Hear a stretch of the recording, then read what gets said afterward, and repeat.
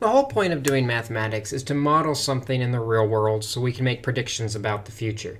The better the model, the better the prediction, and ultimately the more someone will pay you to develop that model. So with all this trigonometry, let's look at how it can be used to model some relationships using sine, cosine, and possibly some other functions. The question's going to be, how do we model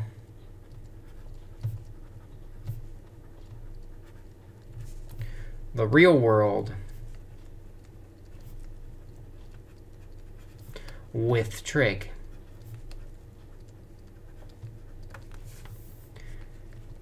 And ultimately, we're just going to dive right into some examples where we can see that happen.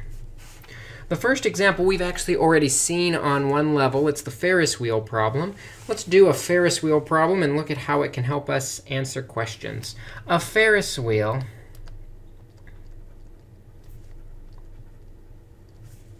two feet off the ground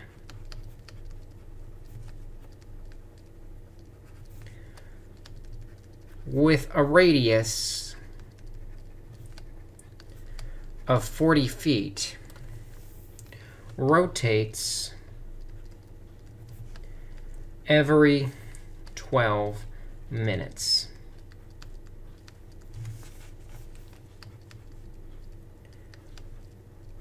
How long is a person above 35 feet in one rotation?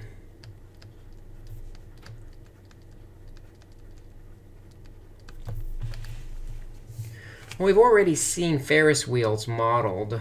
Ferris wheel's on a stand, and it's got a wheel. And we can look at the measurement, the fact that it is 2 feet off the ground, and that the entire height is radius of 40 feet. So it's not a diameter. The radius is 40 feet. So it's 40 feet to the middle, which then is interesting to note. The middle of the Ferris wheel is actually 40 plus 2, 42 feet up. And so we can use this information to decide, OK, the midline of this graph must be up 42 feet. The amplitude of the graph, it increases 40 and decreases 40 as it rotates around the circle. And the period of this graph, we know, is it's going to rotate every 12 minutes. And we therefore, from the period, know the b in our formula is going to be 2 pi divided by 12, or pi over 6. Also, we know when you get on a Ferris wheel, you start at the bottom and you work your way up. The graph that starts at the bottom and works its way up is the negative cosine. Cosine starts at either the top or the bottom, negative from the bottom, positive from the top. And so we can put all of this together using what we learned about functions, building functions and transformations of trig functions. We know f of x is equal to the amplitude, which is 40. But it's a negative 40 to account for the negative cosine, of b, which is pi over 6 times theta, because there's no horizontal shift, plus the vertical shift to the midline of 42. Now, this question wants to know, though, how long are we above 35 feet? So what we can do is we can put 35 feet in the answer, because this is building the height of that we are. 35 is equal to negative 40 cosine of pi over 6 theta plus 42. And that's going to give us a function that we can solve to answer the question, how long are we in the air? We'll subtract 42 from both sides, trying to get the cosine alone. And that'll give us negative 7 equals negative 40 cosine of pi over 6 times theta. Divide both sides by the negative 40. And that makes it a positive 7 over 40 equals the cosine of pi over 6 theta. So going to our calculator then, making sure I'm in radian mode, because we use 2 pi for the b. So we need to come down here. It is in radians. Good. And we'll do the cosine inverse of 7 over 40. And we end up with 1.39. So we have 1.39 is equal to the pi over 6 theta. But that's not going to actually be the whole story, because 1.39, that's positive over here. We know x should be positive. If we draw a line through the x-axis, because cosine is the x-axis, we should get another angle that has the same x-coordinate. Because remember, you're going to hit this value twice. When you're on the Ferris wheel, you'll go above 35 feet, and then you drop below 35 feet. Those are the 2 times you're going to hit it. So we know the first angle is 1.39. The second angle is 1.39 down from the horizontal. So to get that, we know it's 2 pi all the way around. And we come back 1.39. So our other option is 2 pi minus 1.39 is equal to the pi over 6 theta. And I can do that to 2 pi minus 1.39 to find out that that angle is actually let's round it to 89. 4.89 is equal to pi over 6 theta. We want to know what that theta actually is, so we're going to multiply by the reciprocal of 6 over pi on both sides of both equations. 6 over pi, 6 over pi. And when we do, we find our 2 answers for theta. Theta could be 2.65 minutes. Or, with the 4.89, it comes out to about 9.34 minutes. So to answer the question how long you're above that 35 feet, we just subtract 9.34 minus 2.65, and we end up with 6.69 minutes. Oh, just over 6.5 minutes, almost 6 3/4 minutes. Out of that 12-minute rotation, you're going to actually be above 35 feet on this Ferris wheel. And that's one way that we can model with trigonometry. But let's take a look at another model that's also interesting. There's lots of places where we can model this type of behavior. We can model the tides with the ocean. We can model sunrise and sunsets. We can model temperature. Temperature for the week oscillates, that means swings back and forth, between 48 degrees and 74 degrees.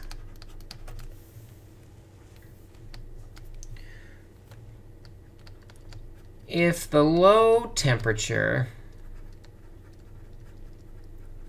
occurs at 5 a.m., when is it 65 degrees?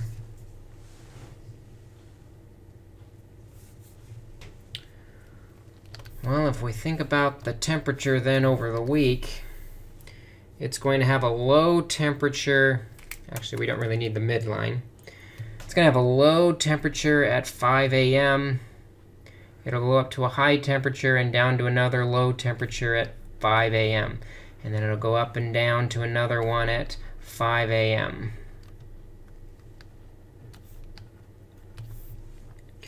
Which means the temperature was actually dropping for a while coming up to 5 a.m. But we know that the high temperature is 74 and the low temperature is 48. If we average those together, 74 plus 48 divided by 2, that should tell us where the midline is. The midline happens at 61. So 61 is actually the midline of this graph. I don't know that this blue line actually ends right at the midline. It might be above it. We don't know where it starts and ends. The only thing we know is what happens at 5 a.m. So if 61 is the midline, you notice that there's 13 up and 13 down. And so if we put that all together, we know that the midline is at 61 degrees. We know the amplitude now is at 13 degrees. We can figure out the period because a day is 24 hours. So we're going to call our x-axis 0 to 24, and 48 would be 2 days. So I guess these other 5 a.m. labels are off. But basically, at every 5 a.m., it hits a minimum. So to find our b for our formula, we'll take 2 pi and divide by the 24 hours, which means pi over 12 is going to be the b.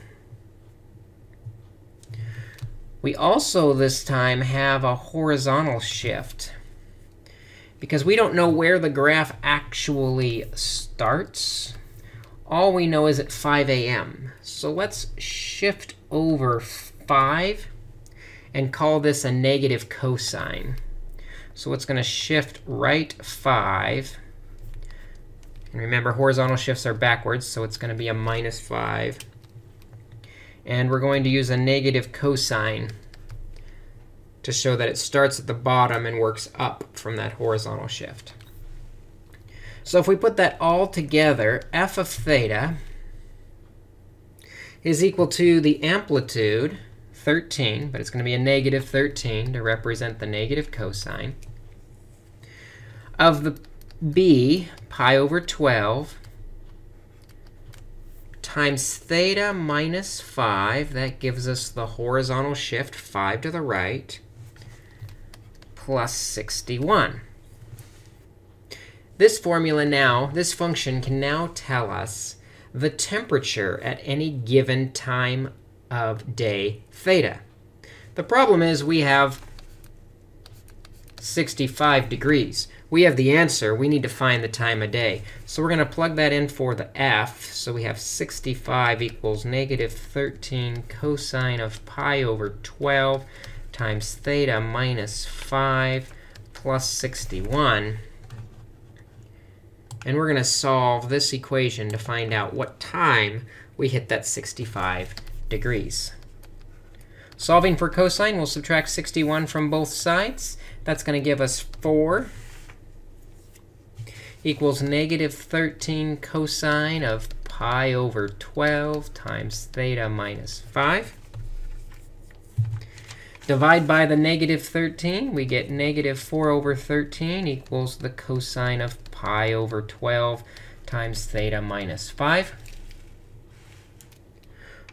We can do the cosine inverse again, still in radians, because our period came from 2 pi, which is the unit circle. So we'll do a cosine inverse of negative 4 over 13. And that gives us 1.88 is equal to the pi over 12 times theta minus 5. But again, I have to think about my unit circle when I do that cosine inverse. 1.88 is off to the left. There's going to be another x coordinate that's exactly the same down below it. So we know the entire first angle is 1.88, which means the obtuse angle below it is also 1.88. So we could do 2 pi minus 1.88 will take us back to the angle we want. So 2 pi minus 1.88 is also equal to pi over 12 times theta minus 5. And so if I do that on my calculator, 2 pi minus 1.88, we get about 4.40. So 4.4 is the other time, pi over 12 times theta minus 5. Scrolling down to get us a little more room then, we're going to solve both of these. Let's solve them one at a time. Starting with the left one, I'm going to multiply by 12 over pi on both sides.